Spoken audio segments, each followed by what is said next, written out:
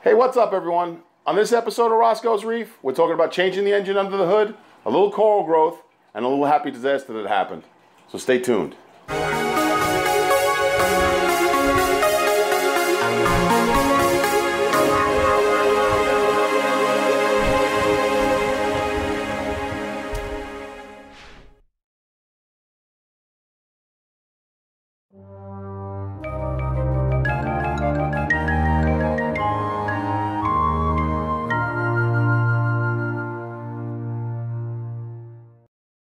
So as I mentioned in the opening, there's a lot of details to go over this week, so we might as well just jump right into it.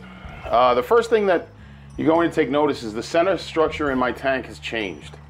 It's changed a lot from the last update because of this. A few days ago, one of the corals was falling onto that shelf, and when I went to grab it, I hit that shelf, which caused the whole center structure to shift. And trying to fix it, the whole center structure collapsed. Thank goodness it didn't hit my glass or anything. I was able to, catch the rocks as they fell and put them in buckets right away, but it caused me to re-rockscape this whole center, which, as you see it, I kind of like better than the old one. I have more room to put corals, and it caused me to gain a huge gap here, which is something that I really want to keep, and also it gave me a lot of area in the back for the fish to swim and also to clean the glass. So now let's move on to the corals themselves. As you can see, this torch coral in the last 3 days has taken off. These tentacles, the longest of all of them, the sweeper tentacles on the top, those are about, I would say, if I had to guess, about 5 to 7 inches long. This coral is really growing a lot. So I don't know whether he's getting jealous because I put a new one in. This is the one from Coralust, which is really doing well in the tank. So this section of Euphyllia is I'm really enjoying. The frog spawn is, as always, doing well. This hammer retracted a little bit because that torch, the day that the rockscape fell, had fallen on top of it, and that's what caused the whole issue. The anemones, well, the one that was having the problem finally succumbed to its problems and died on me. So I removed that from the tank, so I'm left with the one. The acans, the one from Dania Coralust, and also the ones that I had in the tank are doing well. The acan from Coralust is getting bigger, and under the actinics really looks good. There's growth out of the corals from Fish of Hex, and now that these two are a little lower in the tank, they're loving life. There's more growth coming off this one, those little points you see coming off the top. The first Zoa garden is doing really well, and the Utter Chaos has another head forming.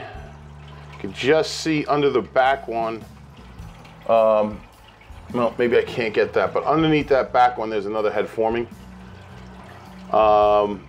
These are filling out, these red ones right here, the red skirts, they've never been open this wide. This candy cane coral took a beating. It got hit by a rock, and the stem of it, which you can't see at all, was snapped in half. Now when I put it back on, it was totally deflated, and I had nothing but skeleton in my hand, and I thought for a minute that I had lost this piece. But in a couple days after the accident, it puffed back up and is now looking really good.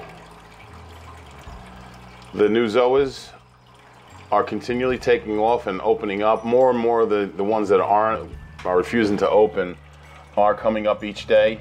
So what my plans are is I do have a rock soaking to be put in here. I'm going to raise these up off the sand, and hopefully the ones that aren't open will respond positively to that. The new red mushroom, they have opened. This one decided to move on me. So we'll have to see about that, whether it's going to pop off another piece or not and reproduce itself. and that will start the process of filling out this rock with mushrooms. The Duncan coral, now that it's over here, is starting to come out more and more, and I can honestly say that I have a lot of hope that this is totally recovered. The purple candy canes now have shifted position and they're over here. There's no negative response to them being here, so that's where they'll be staying from now on. The purple digitata, again, really doing well. A piece of it snapped off when it got run into by one of the fish, but the one thing that I am seeing, and maybe if I can catch this on camera, these sprouts are coming up off the top, so it's starting to stretch itself towards the top now. The Hollywood Stunner Chalice keeps getting beat up. My fish actually snapped part of this one off. I'm leaving it here because those two pieces, based on my experience, will encrust on that rock and start to grow out. I put another one over here, so that will grow another piece of chalice there. And you can see the Montipora is having growth, like I said before. So that's, as far as the corals, that's the update on those. There's no real update on the fish, with the exception of everybody's growing, staying fat and healthy.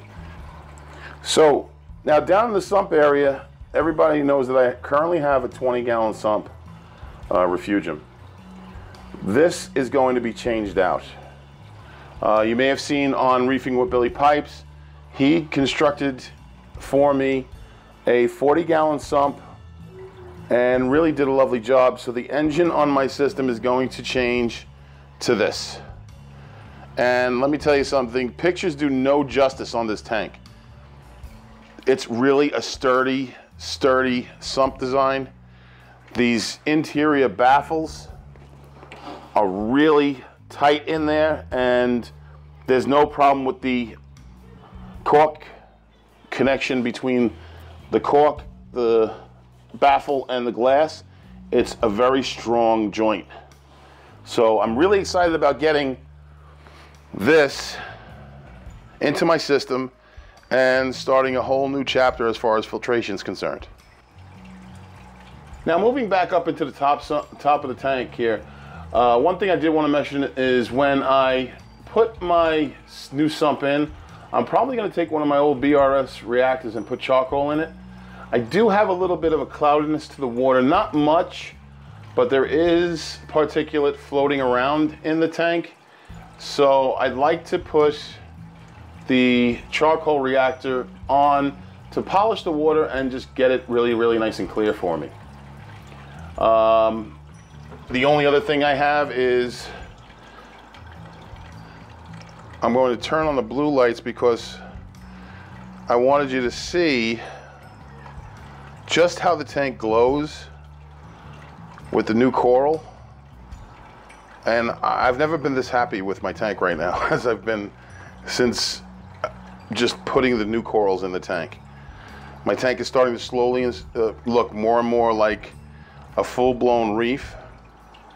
And when these fill out, I hope, will look like a lot of the tanks you see on YouTube.